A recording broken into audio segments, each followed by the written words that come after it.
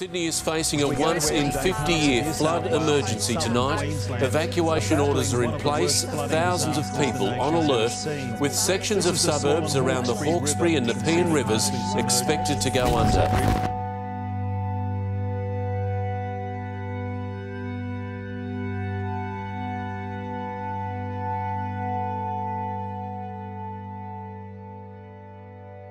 So recently we were just devastated by all the floods that we've had in the Hawkesbury.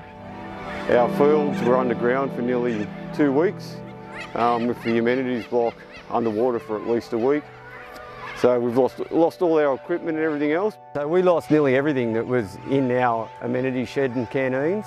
We had people go down and evacuate the sheds, but we didn't think the water was going to get as high as it did. So there was a lot of stuff left behind, put on high shelving.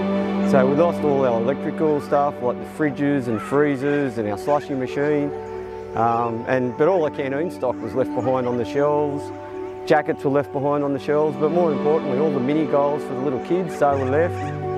Our training equipment. And once all that stuff's been touched by floodwater, it's all contaminated because you just don't know what's in that floodwater. So rather than risk anything, we just had to throw it all out.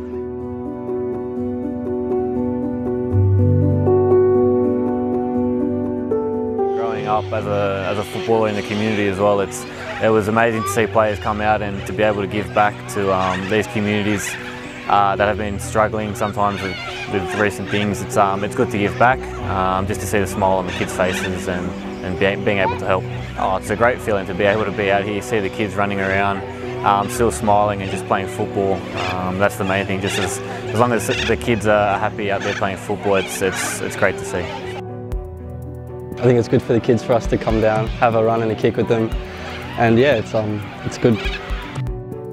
We've got the two Wanderers players here today to come down to see everybody. So they're here to give us support for after we've been flooded, to give us a bit of a boost.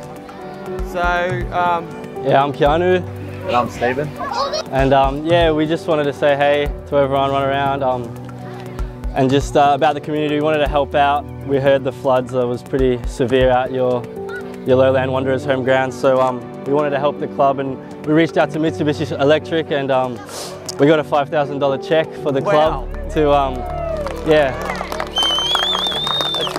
for you guys to bounce back and get back on your feet and hopefully train at your home ground again. So Thank you. no worries. this is absolutely fantastic. The Wanderers and Mitsubishi Electric just donated $5,000 to the club. This is going to make a huge difference to what we're able to supply the players and kids training around.